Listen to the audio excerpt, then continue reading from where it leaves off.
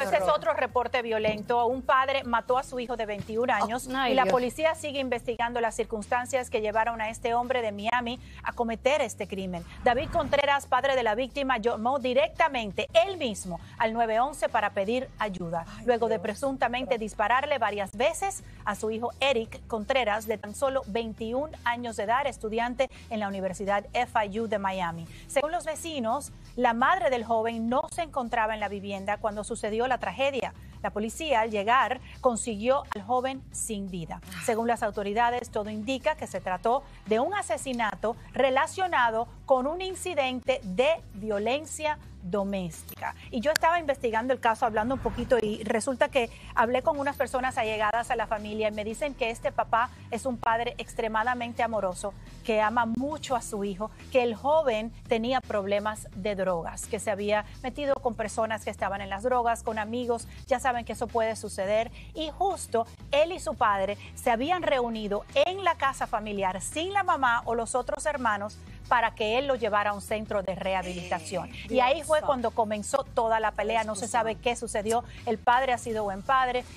Parece ser que el joven lo atacó y pues reaccionó con los balazos. Sumamente triste. Es una tragedia familiar que en este momento la mamá, obvio, nuestras oraciones para la mamá y también para este papá, porque seguramente él no quería matar a su hijo. Por supuesto, no sabemos concretamente lo que sucedió en ese lugar, pero lo que sí yo me pregunto, ¿por qué ese papá tenía un arma cuando está peleando con su hijo de 21 años? ¿Por qué tenía el arma? ¿Por qué tenía el arma en ese momento? Cuando tú discutes con un hijo no es normal que no alguien... sabes si tal vez el hijo tenía el arma, Exacto. el padre se lo Por eso tuvo empecé que... diciendo que no se sabe concretamente lo que sucedió. Hubo una discusión ahí, pero eso es una discusión, sí, y de repente pero el señor vio que se salió de todo sentido y se torna violenta. Y lastimosamente murió. Claro, si tú vas a pelear con un hijo tuyo, no es común que tú tengas un arma en la mano.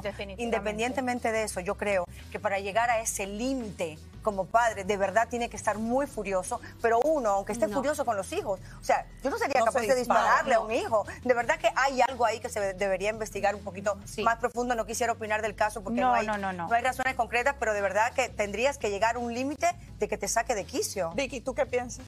Pues, no, estás en shock. Claro. Por Dios santo, pero además a lo mejor el hijo es el que trae el arma, ¿no? Eso es lo que estaba diciendo. ¿No? Pensando, es que no sabemos. Yo creo que un padre en esa situación que se sabe que ha sido un padre amoroso, investigando, que amas a tus hijos, que quieres lo mejor para él porque lo iba a llevar a una rehabilitación. Sabemos que las personas cuando están drogadas también actúan de una forma sin control. Claro, pero perdón que te interrumpa, aquí hay un detalle que también me llama la atención. No solamente fue un disparo.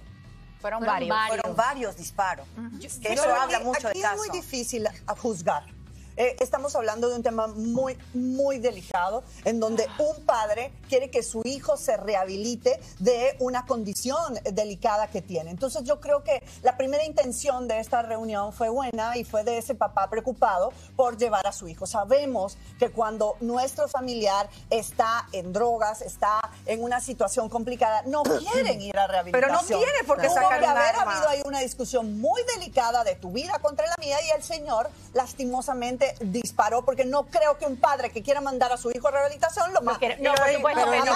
Sabía que lo iban a mandar, ¿no? Me imagino que en la plática hubo esa... A lo mejor ya sabía y él llevaba la ¿Qué tú crees, Grady? Yo a menos...